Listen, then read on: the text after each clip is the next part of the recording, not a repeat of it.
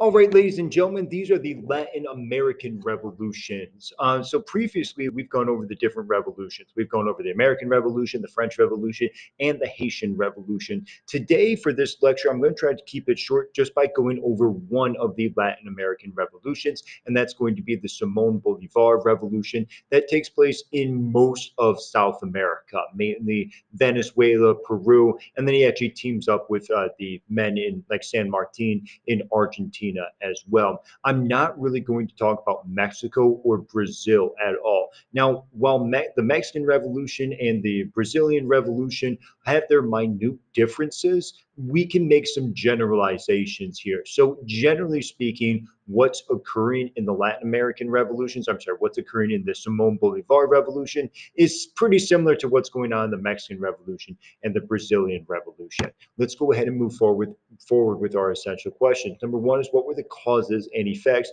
of the political and social revolutions during this time period, and why did nationalism begin to rise, and what were the positive and negative effects of this new way of organizing society? Let's go ahead and move on here to the Costa system. So this is actually very similar to what we saw when we looked at Haiti. When we were looking at Haiti, we saw the Grand Blancs, we saw the free people of color, we saw the Petit Blancs, and we saw the slaves. Well, within Latin American society, we have this Costa system that we previously talked about in Unit 4. We have the Peninsulares up at the very top. These were people born in Spain, and they had the most power, but they're still fairly upset with Spain in the same way that the Grand Blancs were upset with France. They don't want all these trade laws that prevent them from making a whole lot of money. The Criollos, or the Creoles, were Spaniards that were born in Latin America. These are very similar to the Petit Blancs in Haiti, who saw themselves as being equal to the Peninsulares. They wanted to be equal to the Peninsulares, but they were never really able to move up through society. So they very much want to overthrow the Peninsulares in order to have more control of their society. Then we have the mestizos and the mulattoes, who are very similar to the free people of color in Haiti. They are not white and they are discriminated against, but they do have at least a little bit of freedom, and they can make a little bit of money. And then, of course, at the bottom, we have the slaves and the natives, who are just like the slaves in Haiti. We already went over Costa paintings in our previous unit, so I'll go ahead and skip that. What we see here are the issues with class. The Creoles resent being controlled by Spain, and so do the Peninsulares. The Creoles want to have their own political power that's held by the Peninsulares. So they really want to overthrow the Peninsulares. They want to overthrow Spain. They want to have more of a democracy. And once again, when I say democracy, I don't mean voting for everyone. The Creoles really just want to they themselves want to vote. They don't want to be told what to do by the Peninsulares. The mestizos and mulattoes are obviously resent being denied equality to whites, and then the Native Americans and enslaved Africans resent working on the plantation. So everyone has a reason or a justification to get into a revolution. But in order to have a revolution, you have to be organized around an authoritarian strongman in steps in Simon Bolivar. Now, Simon Bolivar was born in Venezuela, but made his way over to Europe and was educated there. As he was educated, he learned a lot about these Enlightenment ideas, but he also saw Napoleon. And he was inspired by Napoleon. I mean, this general who was able to spread the ideals of the Enlightenment by using the military. So when Simon Bolivar returns to Venezuela, that is what he wants to do. But there's a lot of things that happen in between all of that. What we see is that in 1815, Napoleon is exiled. Actually, we have to take a step back from there. Let's take a step back. When Napoleon was in power, he had taken Spain. Because he had taken Spain, Spain could not focus on its New World possessions. They had to go fight Napoleon. Because they couldn't focus on the New World, people in the New World, in those Spanish possessions in modern day Venezuela, started to form their own republic. Since there was no strong authoritarian government to put them down, they could form that republic.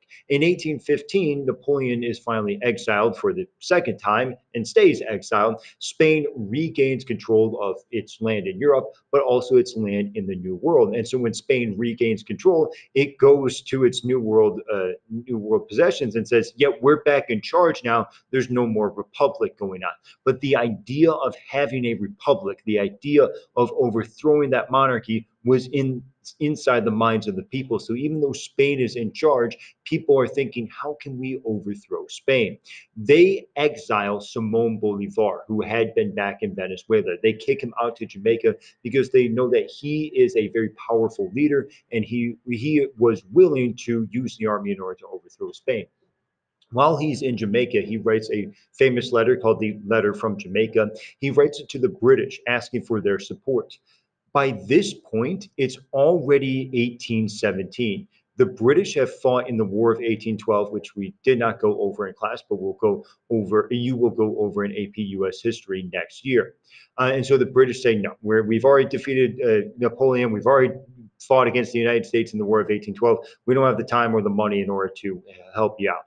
Simon Bolivar then writes to the United States. The United States was the other side in the War of 1812. So they write back and say, yeah, we can't help you out because we just had a war with the British as well. And so Simon Bolivar is kind of on his own, but he sends one last letter out to Haiti. And the government of Haiti says, we will help you. We'll give you guns. We'll give you support, but you must abolish slavery in Venezuela. Simon Bolivar says, absolutely going to do that. And so in 1817, he makes his way back to Venezuela. He organizes an army and he fights against the Spanish government. By 1822, he has taken over modern day Venezuela, Colombia, Panama, and Ecuador. Now, while he's doing that, there's another couple guys who are fighting in Argentina. They are Jose de San Martin and Bernardo O'Higgins. And in order to show you this, here's a map.